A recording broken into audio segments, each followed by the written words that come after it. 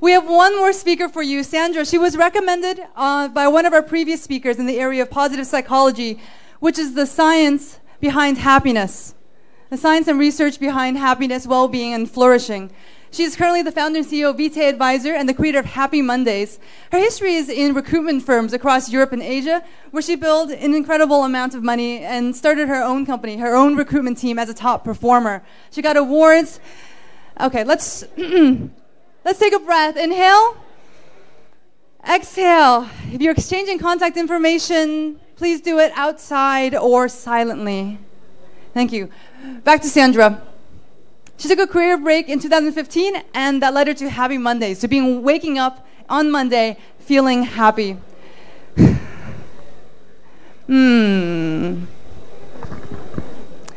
Let's give a giant round of applause to Sandra.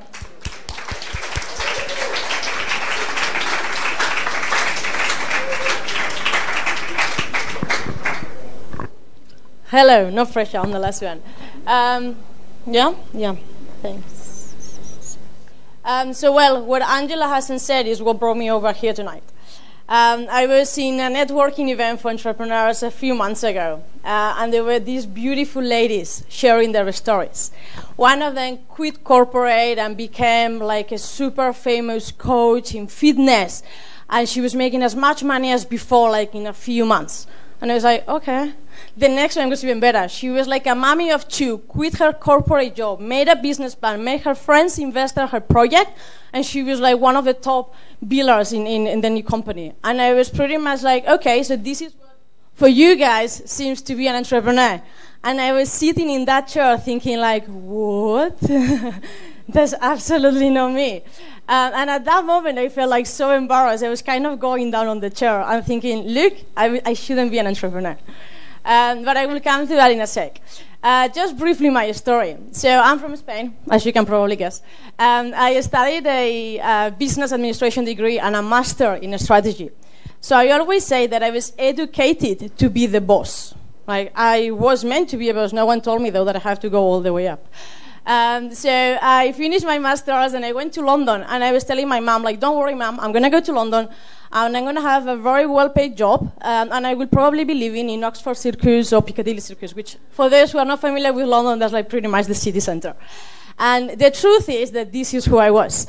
I got to London and, oh my gosh, I was a waitress in a Spanish restaurant, of course. And that was very tough. And I didn't want to go back to Spain because I was too embarrassed to tell the truth. So I went from being a waitress to a sales job where I had to, it was no basic, so it was all commission-based. So I was not earning money, I was losing money. And it was like, I need to get out of this. But I was very afraid of rejection again. And eventually I took a job as a recruiter. And I thought, oh, this is it. You know, I was always dreaming with making like happy jobs and recruitment. I thought this is kind of it. So I got into an interview, I did my best, and they were like, oh, we really, really like you. Come on board. And I was like, ha, thanks. Where's my paycheck? And they were like, oh, paycheck? No, you're going to be working for free for 3 months. And I was like, what? Really? So I made all the way here for this? And I was like, that was pretty much me, like, no. 3 months later, I worked and I worked pretty, pretty hard, and my English was like half of what I can speak right now, so you can imagine. I was on the phone all day, so it was kind of tricky. And after the 3 months, they were like, the big decision, would you hire me, yes or no? And they were like, no. I was like, what? And it's true, I mean, my learning curve is very slow, so it takes me a long time to be good at something. But when I am, but it takes me a while. So they were like, no, I don't think we want to hire you. I was like, oh. Eventually, my manager pushed, and they did hire me. So for the next 2 months, this was me. I was like a rock star. As you could see, like I made lots of money. I had a team. I set it up from the scratch, and we were like one of the top billers of the company. So it was like, yeah. I could walk in London. I was wearing like very fancy things, and it was a good thing, a good time. But what can I say? I get bored kind of easily. And everything that goes up goes down again. So I was thinking, what shall we do next? My husband heard about an opportunity in London, or in Singapore, so we thought, let's move to Singapore. And I was in London 2 years of experience only. And I had a few offers, because in London I was doing pretty well. And I had one offer, was like a consultant role, easy, you are changing country, you are changing company, just take a normal job. I was like, yeah, but I can do better than this. The other job was like, new company, new country. You are going to set up a team from the scratch, and you are going to become an APAC manager in like 2 years. I was like, that's the one I want. And my father, I remember, he was like, don't you think it's a bit too much for you? I was like, excuse me? Of course not. I can do that. And this was me a few months later. I was like, fuck. So 5 months later, I literally quit. The truth is that I quit, but if I would have stayed a few weeks more, they would have probably let me go. But I don't say that. It took me a while, and it was a very tough decision. And for the next months, this was me. I was like, I had that feeling of going down in a roller coaster that don't know what's going on, and it was very, very scary. I was kind of asking, like, what's wrong with me? Like, why could I not just be like my friends who make money and are happy? Or like, unhappy, but at least they make money and they think they're happy, right? Why do you really... That's the truth. Why do you really want something different? So I went through this phase where I was like, okay, I'm not like the rest of the people, fair enough, so what do I do? And I kind of went through a similar phase as Kim mentioned. I talked to my friends who were obviously recruiters, and it was like, hey, I'm looking for something, I don't really know what I want, but I just want to get out of recruitment. And they were like, but you're good in recruitment, why don't you stick to this? I was like, I know, but I don't want this. It was like, so what do you want? I was like, okay, whatever. So then I thought, maybe if a recruiter cannot help, maybe a coach can. And not disrespectful for anybody, but I went to a coach, and they were way too fluffy. It was like, oh, like, find yourself and blah, blah, blah. And I was like, no, not for me. And I look around at my siblings. They are like, those lucky bastards who were born knowing what they were meant to do. So they were like, I was talking to them, and they were like, I don't know what you're talking about. And I talked to my lovely husband, who's a very nice guy, and he was like, honey, just do whatever makes you happy. And I was like, yeah, and what that is. So anyway, so it was a very tough time, and I didn't know what to do. And I decided to take a time off. And the hardest thing for me was, I'm obviously from abroad, and I'm a wife. So I was being judged for being an expat wife. And that was killing me. Because it was like, so what did you do for a living? I was like, I just took a career break to figure out what I want to do. And I could see their eyes like, oh, your husband makes lots of money, and that's why you can do this. And I was like, mate, no, it's not true. And the truth is that he was very supportive, and thanks to him and my family, I could do the journey that I took. But we had to leave the condo, go to an old apartment where we couldn't even put the aircon because we didn't have the money to pay the bills. We could not travel. We couldn't do anything for over a year. Just because I had a dream, kind of a dream. But eventually, long story short, while I was unemployed, the good thing is that I had time. So I was talking to a friend who was unemployed, and he was like, can you help me out? I was like, well, I think I can, over a coffee. And suddenly I gave him some tips, which for me obviously was common sense, and he got a job. And I was like, whoa, that's pretty cool. And he was like, Sandra, I think you do something well. I was like, do I? She's like, yeah, you have something. I was like, but I haven't invented the wheel. She's like, I know, but there is something that you say that makes sense. I was like, okay. So he was very thankful, obviously, and he was like, why don't you come to my condo? Because obviously I didn't have a condo. And we rent the space, and you just run an event there and see what happens. So I was like, okay. So we ran an event, obviously no money, so no marketing. But we just put it on Meetup, and 35 people show up. The event was meant to last for an hour. It ran for 3 hours because people never heard what this is about the recruitment, like the recruitment perspective in the job search. And then I was like, eureka, like it seems to be something that I do well. So then it was like, everyone was like, you should make a business out of this. And I was like, yay. And they were like, but you have the degree.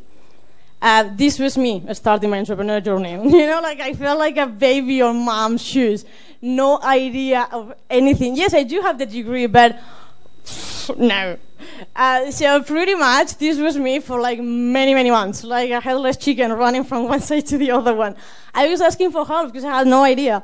And some people were telling me like, oh, you need to do A. And I was like, okay, A. And they were like, no, B. I was like, okay, B. And I was trying to please everybody, and I got lost on the way. And the funniest thing when I was talking to Angela, I was like, my biggest fear was the business plan. I was like, do a vision and a mission. Because if you don't have them, you will be a headless chicken. You will be opportunistic and no strategic. I was like, okay, business plan. So I sat down there. Do you know how many business plans I have? 56. I literally counted them just today. And none of them is finished. Yeah, it's terrible. I realized through all this journey, I didn't know before, but I'm a perfectionist, and I'm too afraid of being judged. I was bullied when I was a child, so I'm like very afraid of what people will think about me. So I realized that the reason why I don't finish the business plans is because I can always say that it's not good, but don't worry, it's on process. So I never finish them. And it went from business plan to blueprint. Maybe they changed names, maybe it works. No, it didn't work. And now it's kind of the business in a nutshell. And I have business in a nutshell here, I had finance here, and it's still not finished. But that was pretty much me. So I realized also that I needed validation. And that's a tough thing to say. I need it because I'm not in tech. I don't need millions. And I'm not a cool thing, right? It's just someone. So I was like, I needed validation to know that I was doing something right. So what do all startups do? Funding. So I thought, oh, I need investors, because what a better way to know that you're doing something right than having investors, right? I was like, okay, investors. I almost got them, and thanks God I didn't. It was like probably the biggest fucked up ever. But the cool thing was that a friend of mine in another Fuckup night here a few months ago, he was like, so, because I was like, look, I really need funding, because every cool startup has funding, so I need funding too. He was like, well, what do you need funding for? I was like, marketing? So I know, like, people ask for funding to test. I was like, oh, do they? Okay. And he was like, and you test it and it works, so why do you really need funding? And I was like, oh, all right. So I said no to the funding, and this not to the funding means also saying no to a friend, and it was a tough time. And so this was in January, where I was like completely lost, and I was sitting in my at home. The truth is, it was a Sunday night, and I was close to have an anxiety attack. So my husband took me off home, and we were walking in East Coast Park for like at 2 in the morning. Because I was saying, like, mate, I didn't want to become an entrepreneur. I became an entrepreneur by accident. I just love what I do, but I have to do so many things that I don't like that it doesn't make any sense. And he said this sentence, which he was like, aha.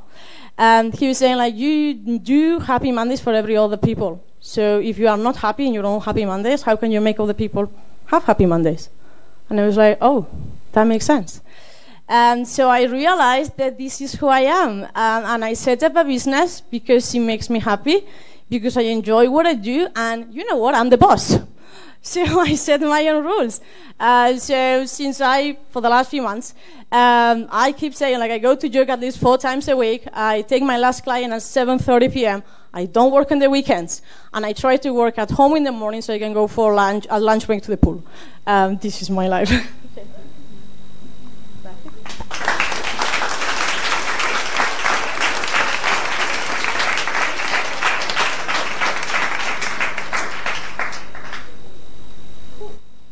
Questions?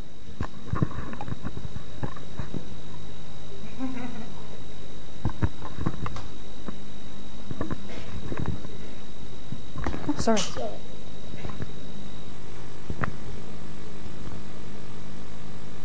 I remember this photo was from the investing. You want to talk about that? Investing? What do you want to tell about investing? Realizing you don't need investing. That's the, because when I realized that I didn't need really, so investors is a choice, and I didn't know I could choose. I just thought that because all entrepreneurs aim to be big and create multinationals, like you see Google and Facebook and Uber and all these ones, I kind of felt that I have to. And I never stopped to think whether I wanted to do that. So over Christmas, I was having a talk with my dad, and my dad was saying, like, because I was thinking, do I need investors? And these guys were coming to invest in the company and all these things. And when they was like, what do you need money for? I was like, I don't really know. So my dad was like, if you're having so much trouble, maybe it's not the right thing. And I eventually it's just realizing that I don't say that I can do it all on my own.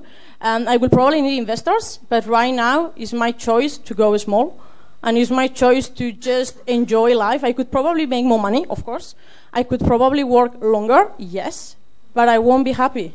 And it's all about happiness eventually. So why do you need money if you are not happy? So I just chose not to get investors for the time being. But if you have money, like, I'm more happier. But no, in like real investor times.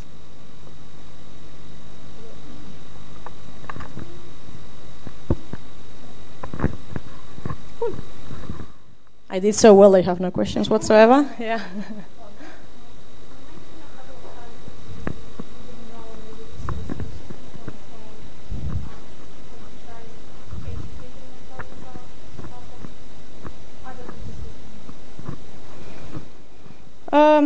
So the question is whether I try to educate myself beyond listening to other people. No.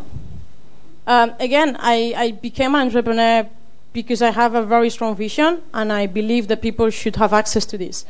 If I could have a CEO, like literally. I love my job per se, and I just, maybe I'm wrong, and maybe, as I said, I could be making more money and I could be much more successful, but I love what I do, and I love the groundwork, like being with my clients. That's what makes me happy, and that's what makes me smile. So I just put all the boring business part to the side. I just look at it from time to time, and as long as money keeps coming in and is more profitable than loses, I'm okay. Yes? What is Happy Monday? Okay, Happy Mondays is something very simple for me. After going through all this process of what do I do with my life and what makes us happy, I just realized that what makes us really happy is much more simple than following your passions or your hobbies and all this kind of thing. Because I was joking, I had a TEDx event a few weeks ago, and I was saying, like, what happens with your passion is to drink wine and talk to your friends. Like, can you make a living out of that? And so I realized that eventually we are human, and hence being human, all we really need, at least in my own opinion, is to feel that we belong, to do something that makes us give a sense of contribution, play to our strengths, and cover our needs. So Happy Mondays is just, in a nutshell, to find a job that strengthens your inner talents in a company that covers your needs and aligns with your vision and values. Because if you only play to your strengths, happens what happened to me, that you are successful in something that you don't like. If you don't cover your needs, you won't be happy. And if you are not working for something you believe on, you will be bored and burn out soon. So that's Happy Mondays. How you like to Singaporean to Monday is Monday food. So when they ask me for a while, how do I like? And for me, why is Monday? I don't know Monday. So very similar. Monday food, they hate Monday, but you enjoy Monday. I don't. Sorry, ask me again the question. Because your Monday is Happy Monday. Mm-hmm. Mm-hmm. Yeah, that's the idea. So that was part of my journey. So I initially tried to sell dream jobs, and that was a big mistake. People were rolling eyes on me. Happy Mondays. I had one of the ladies that I was saying Mondays are the new Fridays, and she was like, "That's because you're not a mom. If you're a mom, you love Mondays." I was like, "Okay." So I couldn't use that tagline. And for Singaporean, to be honest, that's the part of the journey. I set up this company in Singapore because I felt the need in Singapore. However, a big majority of my clients are not Singaporeans. And it's possibly, and it's true, it's because I talk about happiness. And even though I make it very, very simple and down to earth, still people go like, yeah, but that's happiness. And happiness doesn't pay bills. And I keep going like, yeah. But if you do a job that is based on your talents, you're going to make more money than ever. And that's pretty much where I go. Like my clients come from corporate and stay in corporate. They make more money than ever, and they are just happier. They are bankers. They get paid whatever amount of money, but they just enjoy life, and that's all I do. Yeah. You mentioned through the process of making 56 business plans that you realized you were a perfectionist. What's another moment where you realized something about yourself, or like a barrier? Like realizing that you're a perfectionist, maybe something about the way you tend to do things or the way you approach something that shifted. You have that rebellion?